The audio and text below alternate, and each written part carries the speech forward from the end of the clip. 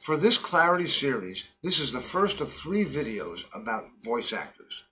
In this first video, I'm going to talk about the things I consider when it comes to choosing a voice actor for you.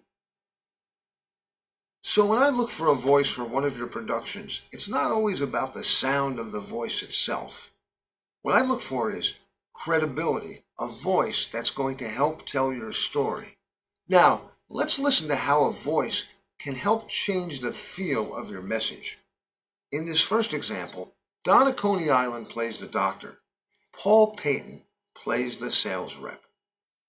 So, Dr. Harris, arthrofine should be taken twice a day for 21 days. It's really that simple. Do you have any questions? Yes, I do.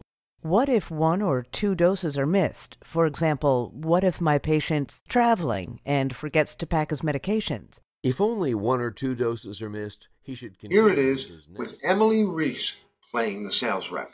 So, Dr. Harris, arthrofine should be taken twice a day for 21 days. It's really that simple. Do you have any questions? Yes, I do.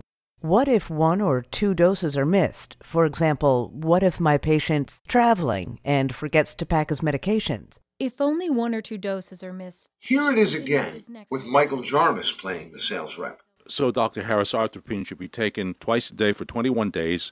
It's really that simple. Do you have any questions? Yes, I do. What if 1 or 2 doses are missed? For example, what if my patient's traveling and forgets to pack his medications? If only 1 or 2 doses. Every voice and every voice performance paints a different picture of the person who is speaking.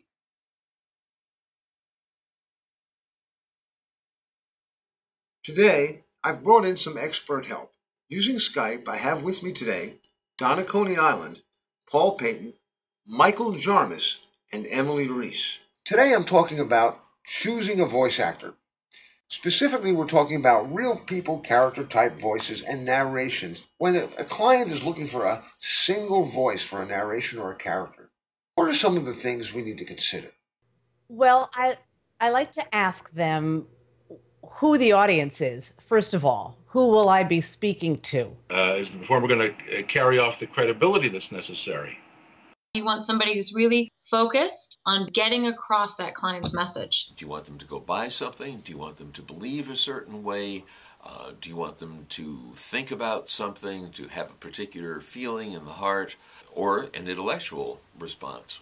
What are you after? That's a good point. When multiple voices are used for characters, we don't want 2 females that sound too similar or 2 males that sound too similar, because we want our audience to be able to recognize who is speaking instantly. Let's discuss that a little bit. Differentiation of voices is not only important to the story that's being told, but makes the whole thing more interesting to the ear. I think Michael nailed that. I have worked best when I've either worked with another male who is in a completely different range and style of delivery, or with a female. And I find that in terms of multiple voices, that's the best contrast. I agree. The more color and variety in texture that you can get, the better. Let's talk about accents. Nothing's worse than a bad accent. And often, I found that less is more. You need to have a hint of the accent in terms of the audio. Enough so that the audience can identify it, but not so much that you're listening to the accent, or worse, trying to decode what the person is saying. I've done various accents for audiobooks. They have to sound authentic, but they're a very different thing from straight narration, of course. You really have to act well because you don't want these people to come across as caricatures. What really makes an accent is the rhythm of the words and the music of the words. When that is not just cookie cutter, then it's going to fly and it's going to sing and it's going to sound real. Let's talk about a single actor doing multiple voices. More actors generally turns out to be cost effective, and the quality is very, very, very much better. You know, we can be up and young, and we can be top 40 and screaming. We can be very serious and corporate. We can be sinister.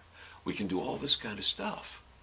But it's a wide range of me. It's ideal if you can have different people for different voices, but it is possible with just pitch. You can direct somebody, I think, where they need to go if you've hired somebody who really has the ear to understand what's needed. I agree with Emily.